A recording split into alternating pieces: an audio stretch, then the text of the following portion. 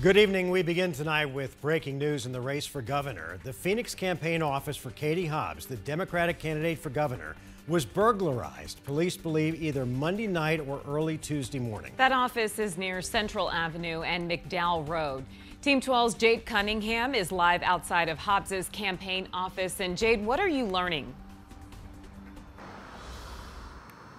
Well, this still is an active investigation. We are continuing to learn information as it continues to come in. And as you said, just to reiterate, Phoenix police believe that this burglary happened at the Hobbs campaign headquarters overnight on Monday into Tuesday. They were alerted to the burglary Tuesday afternoon around 2 p.m.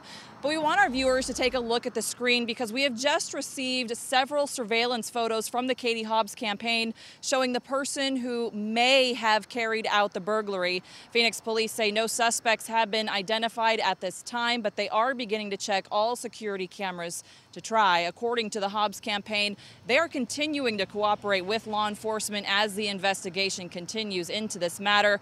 The campaign also telling 12 News throughout this race they have been clear the safety of our staff and the secretary is, of course, their #1 priority. As we mentioned from the very beginning, this is still under investigation. We are continuing to gather information, so you want to stay with 12 News as we continue to follow the story on air and online at 12news.com. For now, though, reporting live, Jay Cunningham, 12 News.